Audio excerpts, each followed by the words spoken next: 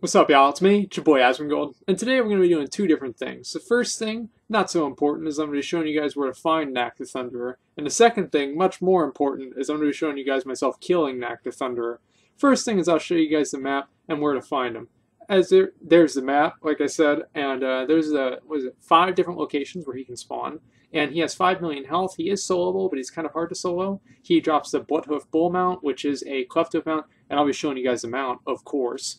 And of course, he also drops it for everybody in the party who tags him. He has about a 6 to 24-hour respawn timer, and so you definitely want to make sure that you kill him if you see him. And it's not just group tag; anybody who tags him gets the mount. Anyway, so I'm going to tell you guys how I got this mount.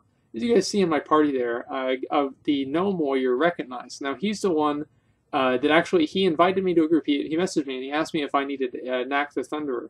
And I was just like out of my fucking mind because honestly, this is the one mount that I've wanted more than any of the other mounts, even more than Pound Fist or any of the ones.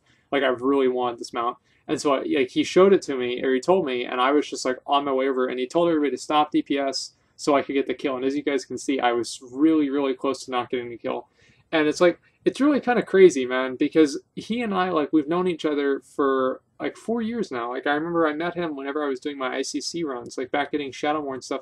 And I think about that, I was way younger then. That was almost like 4 or 5 years ago, and like here we are today, killing a cleft hoof for a mount, and it's like really kind of cool to me to think about like all the friends that I've made in this game, and really good friends, by the way, really good friends, and so shout out to my boy Recognize.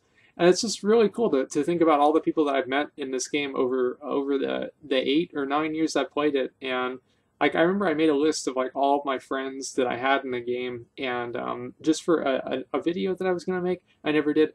And like the list was like 300 or 500 people long because I was just thinking about it. And it's like I have just tons of these people that I've met and really great friends, and it's really kind of weird that that you make these, because I know that I'm not the only person that feels this way, and you make all these different friends online, and you're probably never going to ever meet these people, but you spend days and hours and just tons of time with these people, and it's a real adventure. And I think that that's probably one of the coolest things about Warcraft or online gaming as general, that you kind of go ahead and you meet all these different just crazy people that you would have never met before in your entire life, and now here you are standing next to them on a what does this even resemble in real life? Like I don't even know. Like cleft tips are actually pretty cool.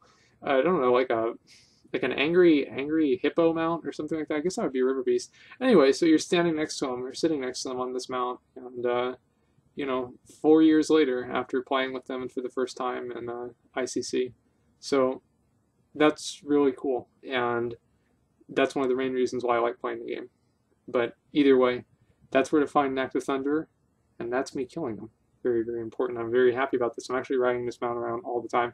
I even transmogged my gear to match the mount. Okay? That's how much I like this mount. That's all I got. Thanks for watching, and like, comment, subscribe.